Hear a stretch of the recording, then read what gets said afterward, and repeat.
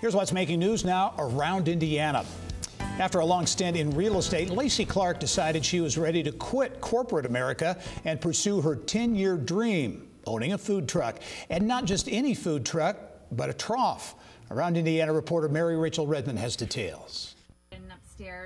One might call it wine on wheels, or the best invention since sliced bread. A mobile bar that quite literally brings the party to you. I do. We do 8-ounce pours. That's true. Yeah. Thank you so much.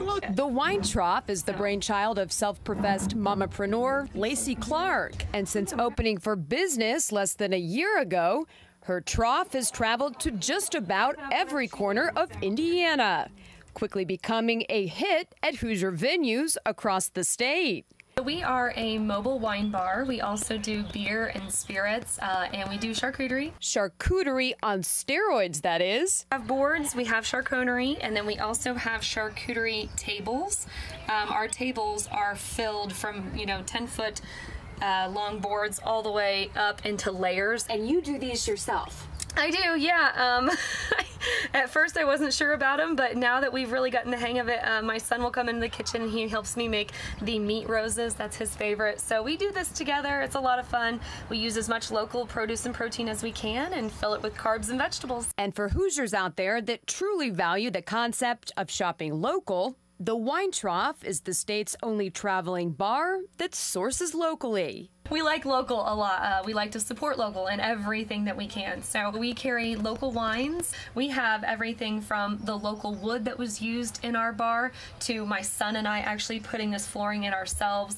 We had a local guy that came in that does the carpentry that cut out our shelves, and we use local wine and we use local produce. So we're just big on supporting local. And Clark tells me although the Wine Trough is work, at the end of the day, it's a family affair. So perhaps, in some cases, if you really put yourself out there, it is possible to have it all.